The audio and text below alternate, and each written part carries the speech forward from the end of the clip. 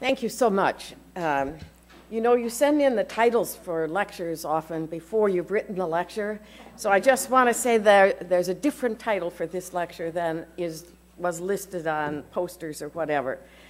And it won't surprise you, but the title now is Freedom Matters.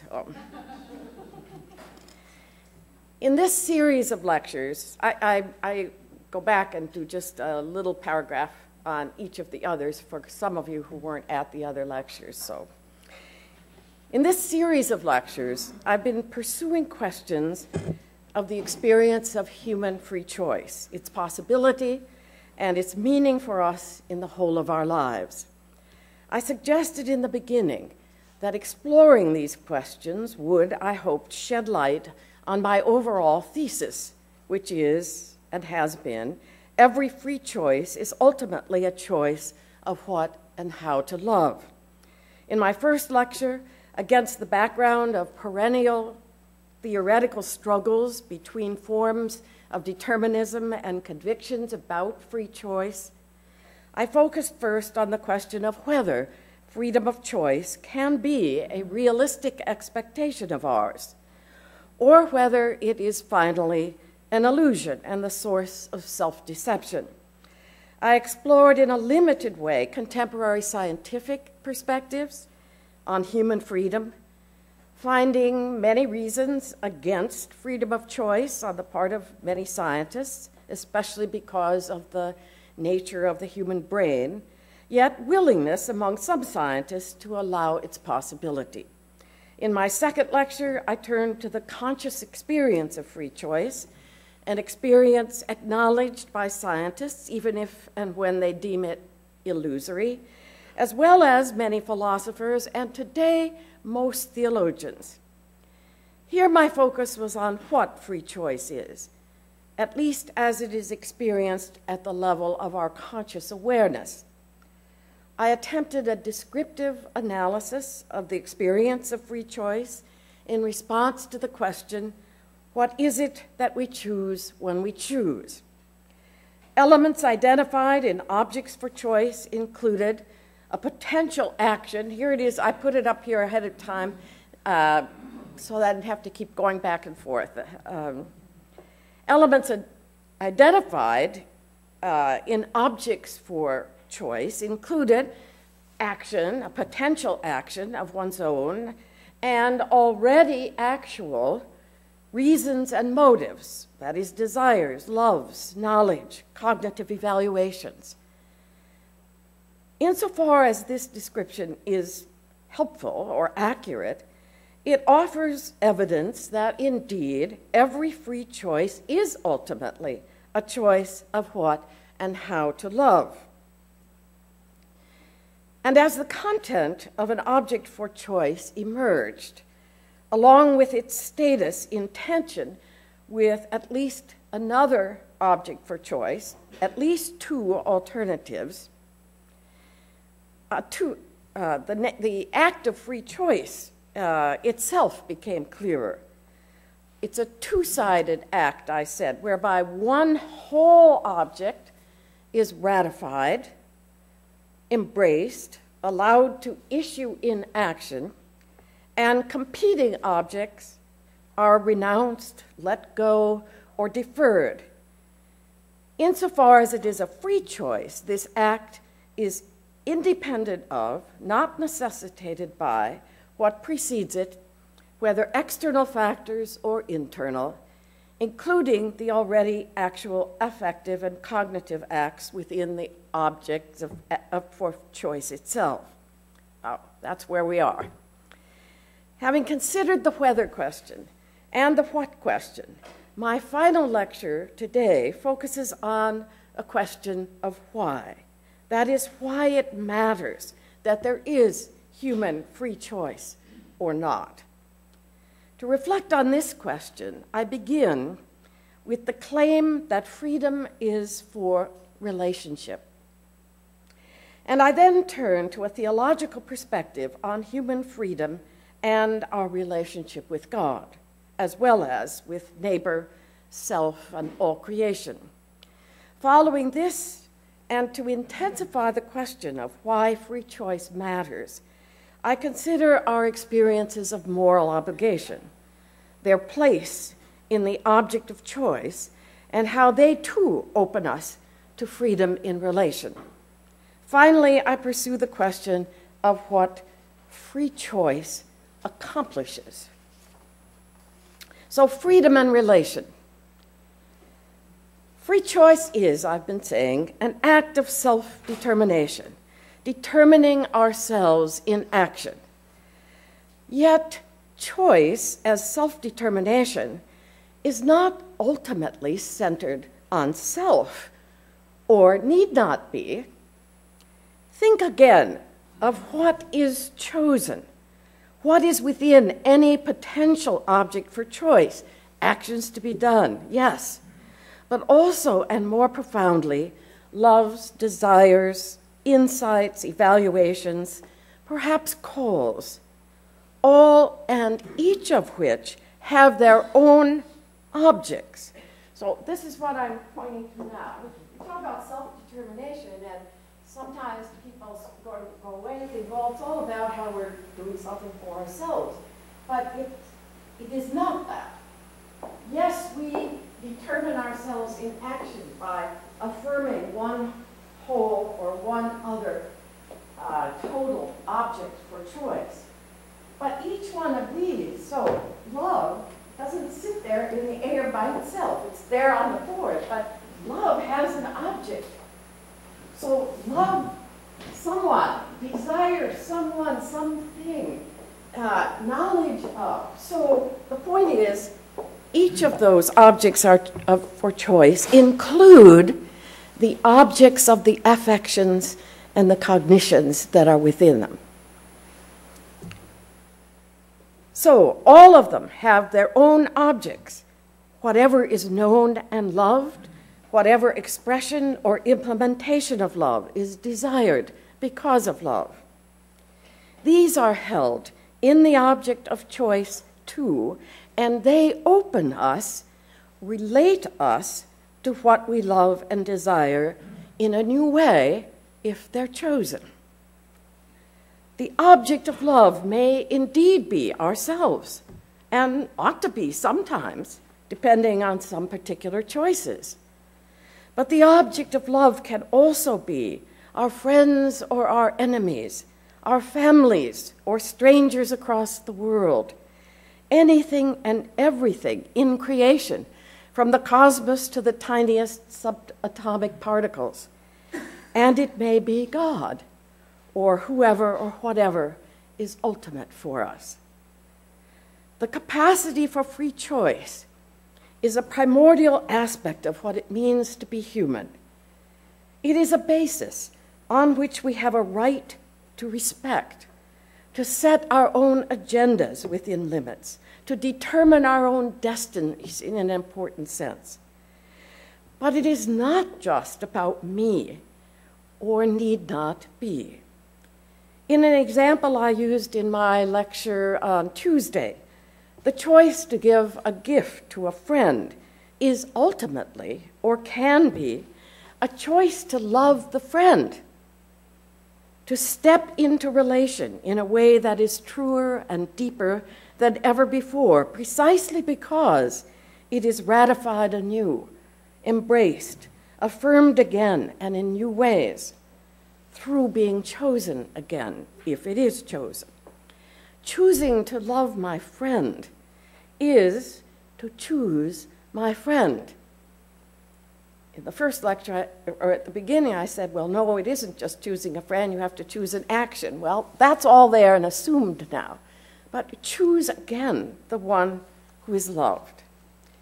But take a more complex example, a choice to forgive someone, friend or foe. Like every potential object for choice, this would be in tension with another object for choice. Let us say, to refuse to forgive this person. So one of them would be, the action would be to forgive. The other would be not to forgive, to refuse forgiveness. The potential action in the one object of choice is precisely to forgive, or to express forgiveness in a particular way, and so forth. The potential action in the alternative object of choice is to refuse to give. Both of these actions are desired for different reasons and in affirmation of different loves or ways of loving. The potential action to forgive is desired, let us say, because reconciliation is desired. And reconciliation is desired, let us say, in order to bring peace to a presently wounded and shattered relationship. Both of these desires rise out of a love for the person who has harmed or injured me. Alternatively, the action to refuse to forgive is desired, for example, because I think this person who harmed me ought first to express some remorse, some repentance for what he has done to me. This desire may arise out of either a need to defend myself from further hurt or a belief that this is the only way to justice for my offender as well as myself.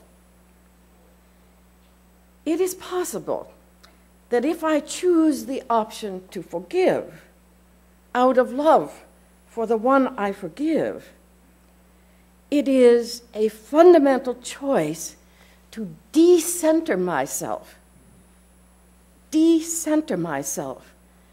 yield my heart, to let go, to accept the other in and by a healing love. This is what I mean when I say it's all about relation.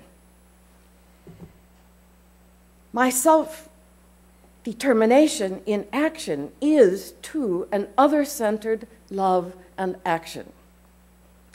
The opposite might be said to the alternative option, to refuse to forgive. Hence, the two alternatives offer clearly not only different actions, but different desires and loves, or maybe not so different, since forgiveness is a complex, though utterly important matter. And I could construe the example in a way that in either case, a love, neither of them primarily for myself, could be at the heart of the option that was chosen. I would just have to construe the example differently in detail. My point, however, because I'm not going to spin this out further, my point, however, I hope is clear. That is, freedom is for the sake of relationship, one way or the other, whether with neighbor, myself, all creation, or God. So I turn now to a consideration of free choice and our relationship with God.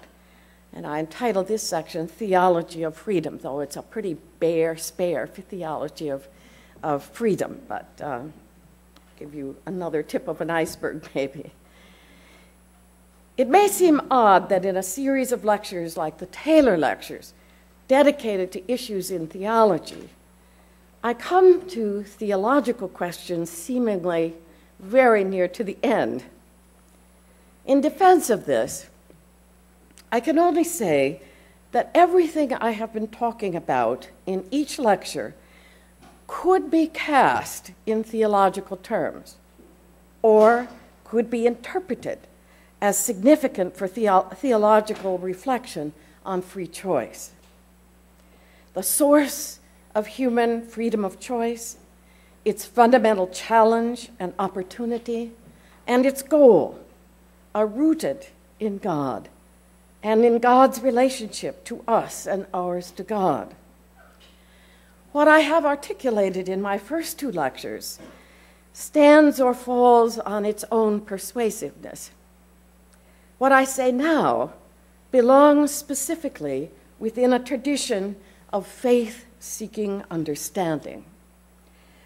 I intend here to speak out of and back into, in particular, the Christian community and tradition, although I acknowledge that there are diverse theologies of freedom in the different strands of Christianity and in the diverse construals of freedom by individual Christian theologians.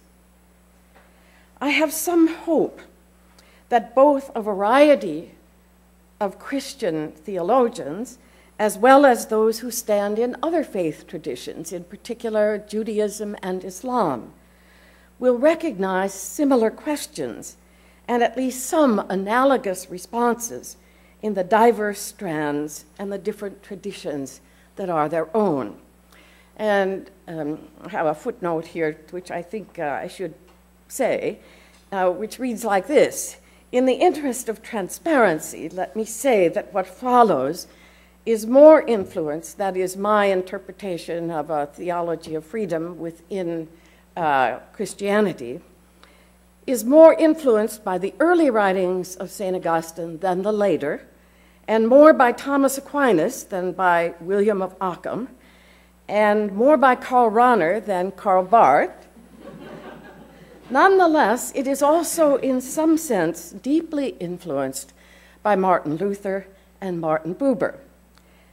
And I think it resonates strongly with, though it's not derivative from, the work on freedom by my colleagues, David Kelsey and Catherine Tanner, but we shall see. So the first subsection under Theology of Freedom is choice of an absolute love. To love with an absolute love is to love someone or something unconditionally and above all else. It is this kind of love that is asked for in the biblical commandment to love God with one's whole heart and soul and mind and strength. Given profound beliefs about human utter dependence upon God for our very existence, for every fiber of our being, our life, our capabilities, our actions, our destiny, it's not obvious that a human response to this command and invitation, that is, to an absolute love of God, can be free. Yet, we are beings who experience a capacity for free choice, who are called to ratify our best loves, to do the deeds of those loves. We have here a paradox, but there are interesting ways to sustain it as such without letting it fall into contradiction. One way, which Thomas Aquinas maintained long, long ago, but I've hardly heard a better theory. Actually, most theologians today just say there is no theory that can really resolve this. But in any case, he maintained, well, an infinite God can create beings as God wants them to be, capable of true action of their own that is free. So his solution was utter dependence on God, yet free choice. Why? Because that's what God wanted to create. A similar position was held by Kierkegaard when he argued that the greatest action any being can perform is to help someone else be free. Omnipotence alone made this possible, he said. Contemporary theologies of freedom, accepting or assuming this paradox, appeals to our understanding. Well, I have to say there are loads of theologians through the centuries who resolve any contradiction or paradox by just saying, well, they have these two things, divine causality or divine grace on the one hand and human freedom on the other. So you just let go of one of them. Let go of one of them. There are plenty of theologians who've done that in the past. Contemporary theologies of freedom, accepting or assuming this paradox, appeal to our understanding of what it means to be human, understandings based on human experience. The chief exponent for many, many years of this theological view has been Karl Rahner. It is his contention that humans must freely decide about themselves, about the meaning of their lives. This is the burden, the challenge, the opportunity of our lives. Because God offers God's own self-communication to us, we are given the possibility of our freedom precisely to accept this self-communication of infinite mystery, which is God. God's gift makes it possible to say yes to God, and in so doing, to say yes to who we are, to share God's affirmation of our destiny by our own receptive affirmation of what God has created and called us to be. Rahner argued that we have various layers of freedom. At the center is the most fundamental area of our freedom, deepest within us. Not just freedom to choose this or that, but freedom, now this is my language, not Rahner's, but freedom to pick up our being and put it down in affirmation of God and of ourselves, in absolute love of, affective affirmation of God. Our fundamental option, our graced possibility of giving ourselves in utter love, of losing our lives but finding them, enables us to be ourselves in other-centered, whole love of God. We have an alternative to this way of describing an object of choice in relation to God, however. We may say no, rather than yes, to our own horizon in the heart of God. Or, as David Kelsey puts it, in our capacity for free choice, in taking charge of ourselves, we can choose against the grain of our personal identity and choose to place ourselves in contradiction with God and with our true selves. In Rahner's terms, or Kelsey's, we can choose to repudiate, go against, deny our human identity as ultimately centered in God. Or we can choose to affirm it and find our life, our ultimate open horizon, yet already our home in God. In this will be, according to Rahner, I'm using his language now, in this will be our ultimate salvation or our ultimate destruction. Salvation and destruction are not, for Rahner, external rewards at the end, rewards or punishment. They are what, with God's grace and our freedom, we have become.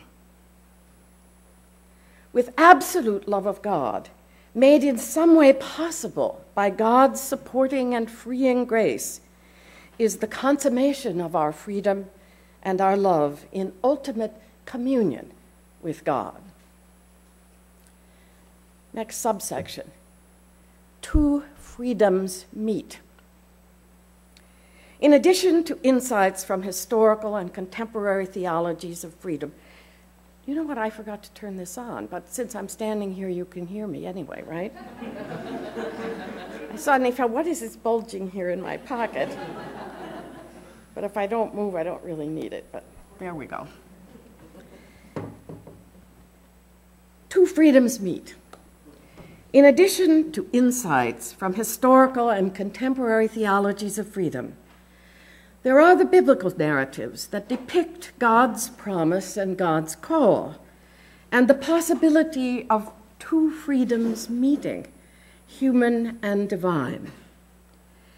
Take especially, perhaps, the narrative of the covenant, or covenants, and what it tells us about God's freedom and our own. Here is a story of explicit choices, of promises made between God and human persons. Promises to love and to do the deeds of love. Promises to be present in love, indeed to abide in it, faithful through changes that unfold in time. The narratives and the prophetic interpretations of the covenant tradition in the Hebrew Bible proclaim God's unconditional commitment to a people. By the way, I have done a much fuller study of all the many possible interpretations of the covenant tradition. I'm only using one of them today. But if you wanted to look how I did that in the context of commitment and choice, my earlier book, Personal Commitments, the final chapter is totally on some of these things anyway. The narratives and prophetic interpretations of the covenant tradition in the Hebrew Bible proclaim God's unconditional commitment to a people. And these narratives and interpretations gradually clarify the nature of that people's struggle to understand and to sustain an absolute commitment to God. An important question for our purposes here is, however, does it make any difference at all to God what human persons do in response to God's promise? In one sense, it may make no difference. God's love is committed out of infinite freedom to the people of Israel in countless ways and times, no matter what. And this same commitment, Christians believe, is continued and sealed in and by the life and death of Jesus. Once a commitment, a choice is made and lived unto death, there can be no turning back. Whatever the response of human persons, then, God's love and promise remain. But in another sense, what human persons do in response to God's promise makes all the difference in the world. In fact, God seems in this story, this narrative, as we read it again and again, God seems to have gone to great lengths to insist that this does make a difference, the response of the people, both to the world and to God. But what sort of difference could it make? The response of human persons, our response through time and change, makes a difference only if the goal of the covenant and of God's love is a relationship that is mutual. And if mutuality between God and human persons depends on the free response of human persons. Just as it is possible for any one human person to choose unilaterally and unconditionally to love another, but not possible for that person unilaterally to choose friendship with the other, since friendship requires a responding choice of mutual love. So, you understand what I'm saying? I can choose to love you, whether you like it or not, or whether you even know about it or not. But I can't choose friendship with you unless you come out from your freedom. So, it is possible for God to commit God's own love unconditionally, but not to effect friendship, mutuality with human persons without their free response. The goal of the covenant, indeed the goal of creation, of reconciliation, of our destiny to communion, appears indeed to include relationship that is mutual. Two liberties, two freedoms can and must therefore meet. The offer is the offer of communion, of knowing and being known, loving and being loved. This is the offer of a God whose glory is manifest in shared history, shared labor, but also in shared intimacy with the people God creates. In the biblical narrative, God's desire for free response seems to be an anguished yearning as often as it is a command. The only response that will suffice is for human persons, ourselves, to love God with an absolute love, with, that is, our whole heart and soul and mind and strength. And for us to choose this insofar as we are able in the fullest depth of our freedom. If the call and command to love God is to an absolute love, unconditional and above all, it is paired, as we know, with the command and the call to love our neighbor as ourselves. This, like our command and our call to love God, is unconditional. It's a call to unconditional love of our neighbor. Since human persons are the kind of being whose intrinsic worth is unconditional. We are ends in ourselves and deserve to be loved as such, not as a mere means for the ends of others. But unlike the love asked of us for God, our love for one another, for all human persons, is unconditional but relative, not absolute.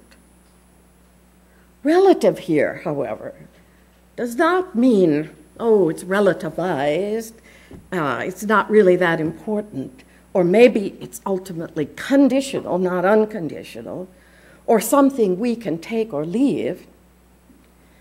Love of our neighbor is to be relative to our love for God, precisely because our very being and the beings of those we love are related to God. That's what it means to be a human person, to be related to God.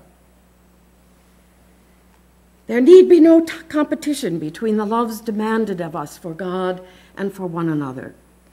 It is rather like Martin Buber's view of stepping into relation, saying thou to God and to other persons and things. We cannot, he maintains, say thou to more than one created being at a time in a given moment, but we can say thou to a created being and simultaneously say thou to the eternal thou, who is God. So too, because of the relatedness of our neighbor to God, God in whom we live and move and have our being, all of us, and to whom we desire to relate in absolute love as the center of all, it is the case that to encounter, to say thou to love our neighbor, is to encounter, say thou to, and love the eternal thou, because the eternal thou is to be met in every created thou. To do so in freedom is to open ourselves and become ourselves, determining ourselves as centered both within ourselves and beyond ourselves, in those we love. I move now to a consideration of moral obligation. A little bit change of pace, but I do so in order to continue to show how free choice, self-determination, is for the sake of relation. So this section is entitled The Experience of Moral Obligation.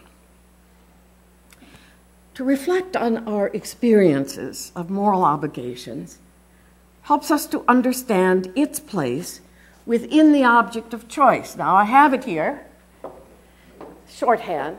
We make other kinds of judgments, assessing our loves, our desires, our actions.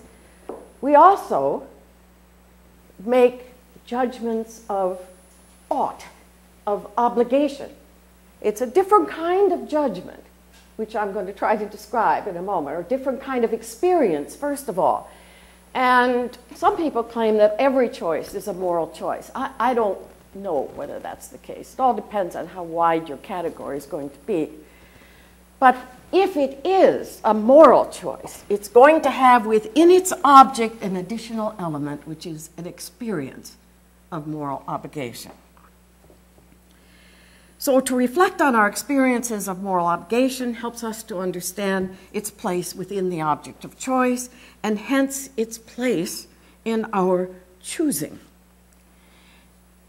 At the heart of an experience of moral obligation is a judgment of a different kind than the evaluative ones we have already talked about. This is an insight and a judgment that we ought to do something. To try to understand this, we can turn to the experience of others as well as our own. We have dramatic and classic examples in the narrative histories of some individuals' lives, such as Martin Luther's "Here I Stand," or Nelson Mandela's visibly persistent struggle against the horrors of apartheid, or the story of Joan of Arc's "I will not deny the voices I have heard." We have other examples in the lives of persons we know: parents caring for children, children caring for elderly parents, friends dedicating their lives to the demands of solidarity with the economically deprived, writers evincing intellectual honesty even at a cost to their professional careers. Almost everyone can recall experiences of their own, dramatic or mundane, of a clear moral obligation that cannot be denied, even though it can be refused. Not everyone, of course, experiences moral obligation in exactly the same way. A particular experience is shaped by a particular claim, by what generates it, and by the level of capacity in the individual to recognize it. We may experience it, for example, in a command of God, or through a whole way of believing and living shaped by the following of Jesus Christ, or in an encounter with persons who are unjustly oppressed and in grave need, or in the new claims of an unfolding great love, or through insight into the sheer logic of a moral principle that grasps our assent in a concrete context. All of these experiences open us to relationship, even though we frequently think they are for us constraints on our freedom. There are, I'm going to suggest, 5 elements in any experience insofar as it can be called an experience of moral obligation. So first of all, I can put these up here just in one word. First of all, it's an experience of a claim.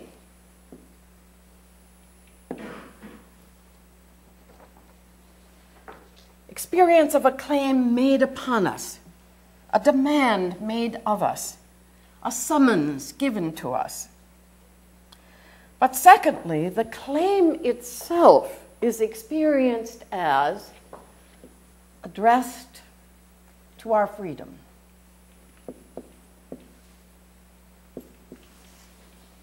This is why it gets into an object for choice. A claim experienced as addressed to our freedom, to our free choice. We can respond or not. Third, as a moral claim, it is experienced as unconditional. Unconditional.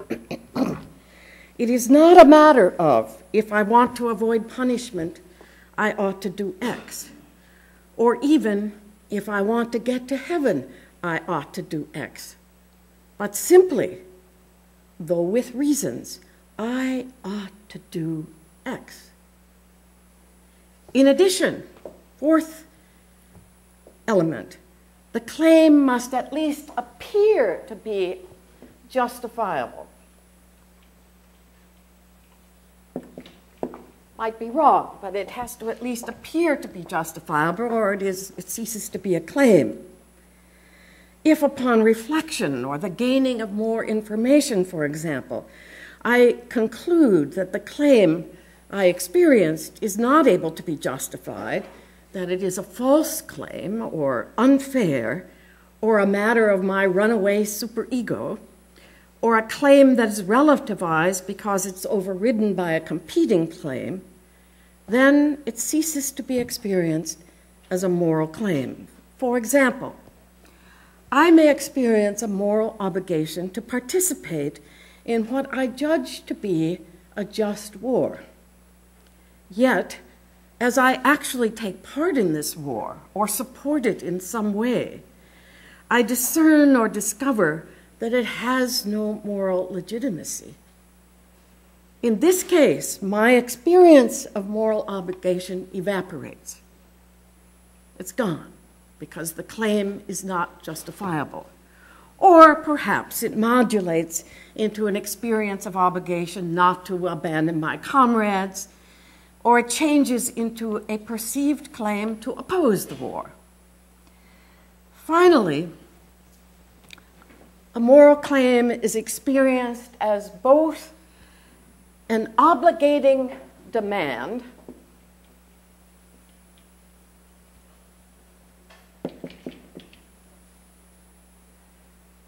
and a liberating appeal. Now, this is my description of the experience. Once again, like before, if you have experiences that you think are experiences of moral obligation, they don't have that element, I'd be happy to hear about it, or additional elements. Now, the last one, that it's an experience of a claim that is both an obligating demand and a liberating appeal. I need to say something more about that. This is why, as it addresses our free choice, it opens us to relation and offers both self-determination and self-transcendence. It is not just a felt requirement to sustain oneself as innocent. It is a liberating appeal because even when response to it appears extremely difficult, it is nonetheless experienced not as an alien imposition, but as a way of being true to myself. It rings true to myself. It does not, in other words, do violence to me. It awakens my freedom, concentrates my moral discernment regarding something to be loved, desired, acted upon. Yet it is not simply a desire of mine, I want to do it, although it may be in accord with at least some of my desires. Rather, in addition to being an appeal, it appears larger than myself or my own desires. It demands something of me. It is a form of command to me, and perhaps even a call. Now, my last section, what does freedom accomplish? There have been philosophers who, on the one hand, exalt the possibilities of human free choice, but who also despair of it because unconstrained freedom appears to undo everything in a life, always reversing who one really is. never establishing anything that can accrue into a unified self. I'm speaking in particular like the great advocate of freedom, Jean-Paul Sartre, in the middle of the 20th century. He thought we had almost total freedom. But what was so despairing about it was, if you, in any instant, you could reverse what you had chosen before, freedom included that. So you ended up with nothing. Or you start over again. But then that too. This is why we talked a lot about absurdity. Karl Rahner was writing about free choice in that same era. And I think, though I've not seen in his text an explicit response to Sartre, I think he was responding to that sort of thing in some of the things he said, and that which I'll say now.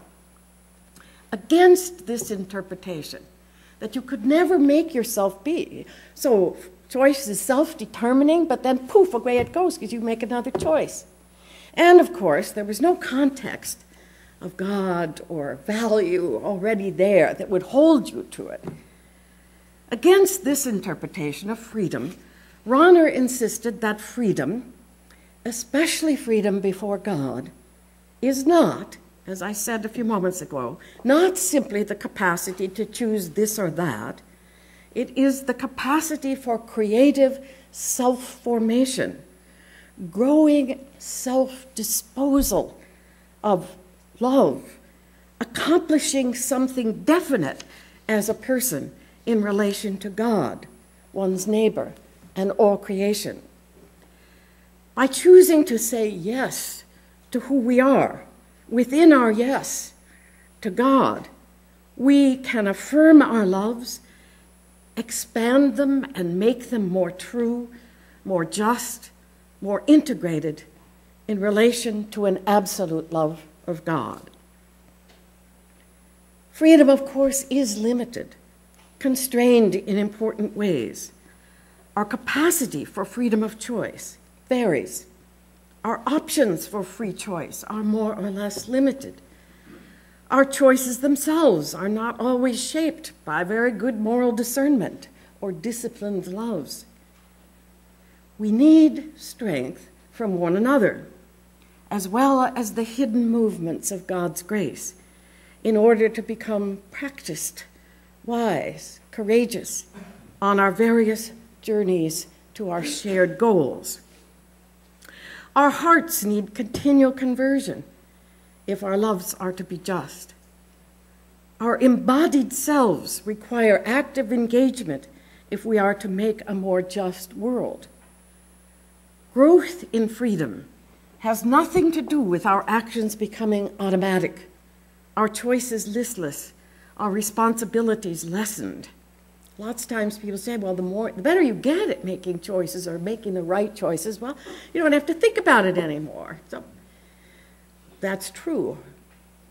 I think that's probably true for Tom Brady throwing the football that I talked about on Tuesday. But it's not true for growth in capacity for free choice. Growth in freedom does have to do with moral development that makes some actions more and more unthinkable, and some more and more desirable in the service of our loves. Alternatives become theoretical, not real. I could never do that. So it looks like, well, I don't have any choices to make. If I become a saint, I could never do any of these things. So no, I don't have any choices to make. I said, I think it was the first lecture, maybe it was last Tuesday, that you always have to have alternatives to have choice. And I said in my final lecture, I would qualify that. Here's where I qualify it. I think myself that we do grow so that some things that were options are no longer options for us. They're not in play for us anymore. Does that mean if I grow in love for you, or love for God, or love for my neighbor near and far, that there's nothing more to do, we're just I just love you now, that all the choices have been made. It can't mean that. Because there's always the more. Always the more. So to be able to pick up one's being and place it in affirmation of God or of one another, there's always the more. And it takes a choice. We are not yet whole in our freedom, but we have the task, supported by grace, of trying to become so. And we have the opportunity of picking up our being, such as it is, and placing it down in affirmation of unconditional, absolute love for God and related, unconditional loves for one another. Thank you.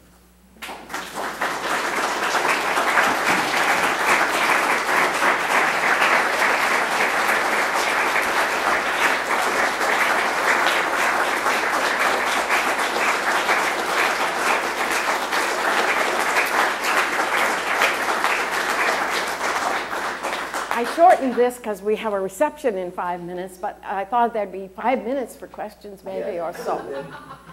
We have at least 5 to 10 minutes for questions, and I'll ask Margaret to repeat the question because we seem to be having technical difficulties with the mic. And so in order to get a recording of this, Margaret will repeat your question so it will be picked up on her lapel mic. Okay? Floor is open. The last 2 times there were loads of questions. Tom. Yeah, I would be there are a couple of things that immediately come to mind, and that is context. Yes.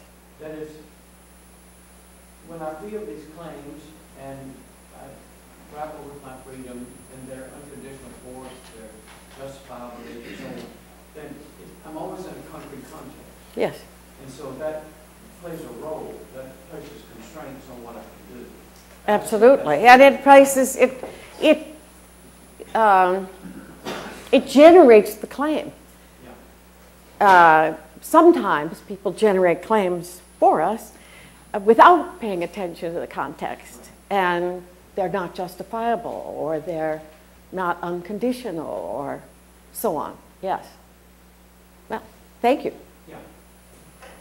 Yes, Jennifer. I'm still puzzling over your diagrams up here. Yes. Because of the way that you frame all the judgments as internal to X option or Y option. So I'm wondering if one can also have judgments that this love is more weighty than that love. But you have your options, but you have judgments that in a sense stand outside those two conflicts that you have.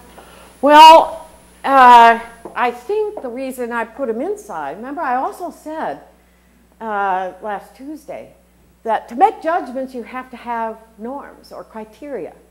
And by one criteria you judge this the preferable option. By another criterion you judge this to be the preferable option. And it can be this love takes priority. This love takes priority because of such and such. So compare on that criteria, it should be chosen, ought to be chosen, and this is within it. But on another criterion, this love looks preferable. I get more out of it, or whatever. And on that criteria, this one is preferable to that. So the choice is to determine which preference, which norm, which claim, which judgment I'm going to ratify and which I'm going to let go. And will there be reasons for that? Reasons. That's why I have, the diagram as I put it here is totally inaccurate. I put knowledge up there, I put judgment. That's all reasoning, deliberation, discernment. All of that has to be within this. But not a reason for ratifying A over B. Yes, what I just said about the criterion. If you have a criterion for preferring this to this from one point of view. I gave the example about the woman who had 2 job offers. On one criteria, which is importance of salary, this was preferable to this. On another criterion, which was work that I like to do, this took preference over that. Now, I can't even say that without assuming that I know something about who the object, what the relationship is, why the desire for that action, etc. Those are the reasons. I lumped them all together. I said last time I was changing my language from love, desire, knowledge, judgment, and so on, because it might help to understand what I was saying about those, to use simply the terms motives and reasons. So motives, and by the way, sometimes those get collapsed, but motives are affective at least. Reasons may not be. But either way, we have reasons for this, motives for this, reasons for this, motives for this. Ways in which they are brought in tension. It's not just any old objects for choice, parallel, but they're in tension with one another. If I'm going to have one or the other, I have to choose it. I have to ratify one and let the other go. Because right now, they're in tension, and neither one will move into action if I don't resolve that tension. So I have a big stake in putting these judgments inside. I mean, there are all kinds of other judgments that can be being made as well. But the choice itself includes a choice of judgment. Which judgment am I going to act on? And I think that becomes perhaps most clear when it's a question of a moral choice. That you have in one a moral obligation. Actually, this probably never happens exactly this way, because when you're making a choice, only one of them will be of a moral obligation, because only one of them can be unconditional. I mean, you could look at things different ways and say, well, they're competing, both of them are moral matters, but I don't experience a moral obligation unless one or the other of them are unconditional and justifiable and so on. Now, of course, I'm tipping my hand on one thing. I don't think there are true moral dilemmas. There are multiple competing experiences of moral obligation, but the challenge is to resolve them. Yeah. And so I hear you saying these are incommensurable, and my worry would be that the choice is arbitrary. What are incommensurable?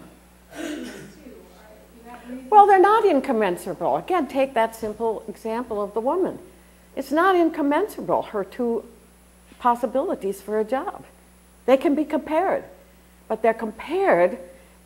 It doesn't make them incommensurable that they're compared on she needs a big salary and she likes different kind of work. You can compare them. That's what she has to do. That's what decision making is, it seems to me. Yes? I had a question. I was wanting you to clarify sort of the theological framework that you were using. Mm-hmm. In drawing on Rahner and the notion that this fundamental choice is the choice for God and our very being in relation for God, Mm-hmm.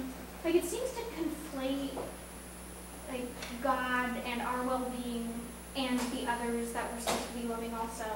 And so I was wondering, like, what's going wrong when we can wrongly, like, choose idols, choose to operate according to, say, a relationship with a friend or a mentor as sort of like our defining mode, rather than the relationship to God, where those might be actually in tension. So what do we do with idolatry, basically? Well, there are a number of questions within your question. I mean, I've said in principle, love of a human person does not need to compete with love for God. You can love God in a person and a person in God. On the other hand, I think what you're referring to is there are situations in which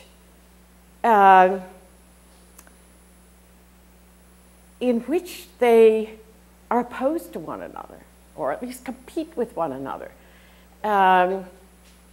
because, well, let's say I work too long in sexual ethics. I get examples, but suppose I would start thinking of other examples, but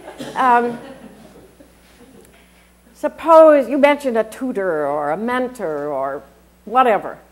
So I'm married, and I don't want to be unmarried, and I do love God, and here's another road I can go down. Go down that road, another love, which is going to compete with the love within my marriage. And if I interpret it this way, it's going to compete with my love for God because it violates what I perceive God to ask of me to do and to be. Now, in that case, they really do come into tension. I really want to do this. On the other hand, here's my wife. Or I really want to do this. On the other hand, this will involve me in some way in something that I perceive at least to be a denial of my relationship with God. Or, I mean, most often it is, I got a better idea than absolute love for God. And so I avert my eyes and don't think about it. I don't make a radical choice. Or maybe all the while I am doing so, but I don't face up to it myself. So there are all kinds of possibilities. So I don't want to narrow what I was saying about absolute unconditional love for God in a way that no matter what I do, of course I have absolute unconditional love for God. I don't want to be saying that. There are contradictions in our lives. Yes?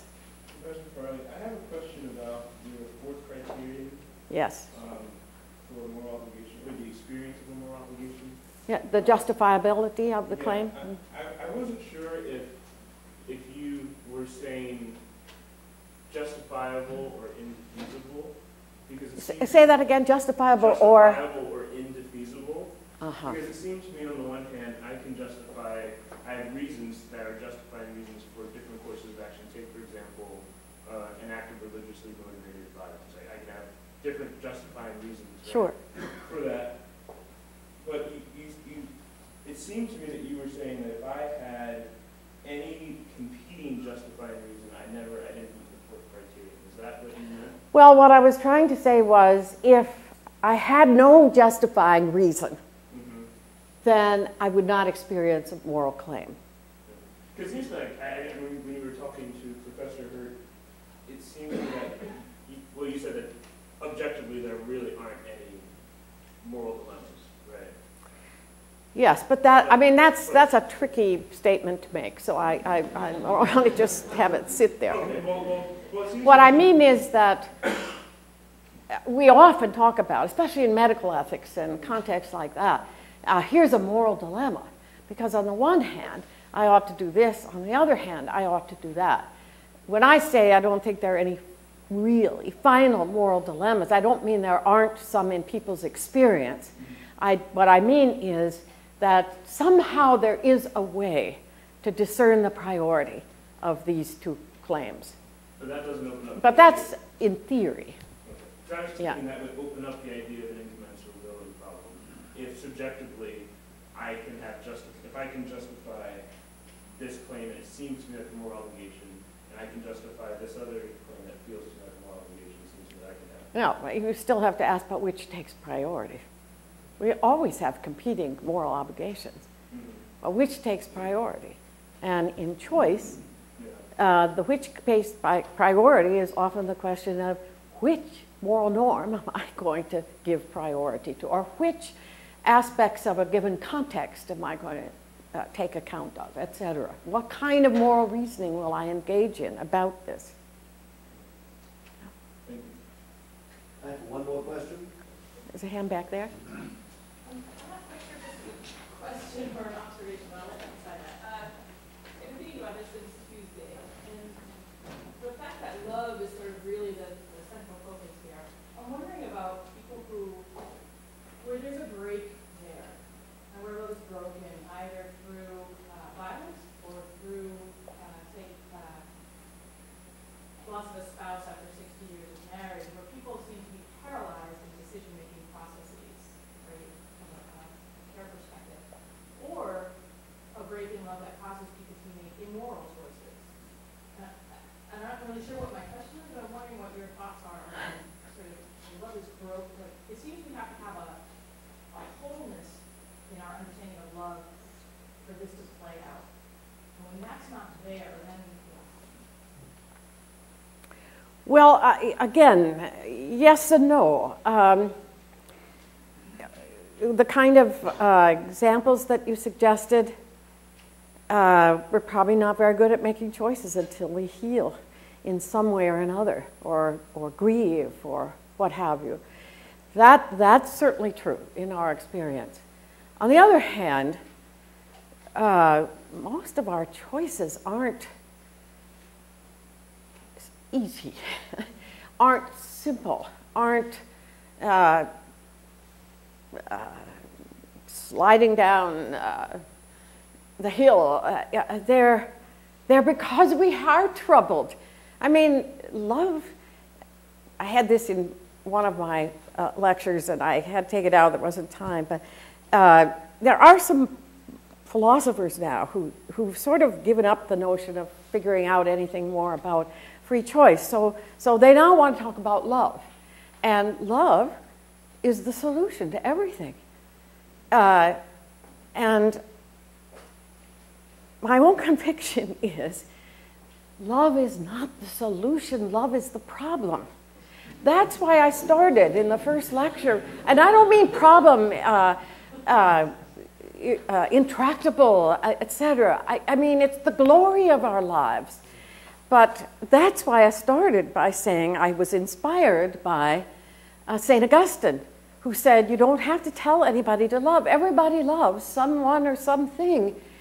The real question is what and how we love. And that comes into the deepest of our options for choice, it seems to me. I think at that point we'll have to call this mobile part.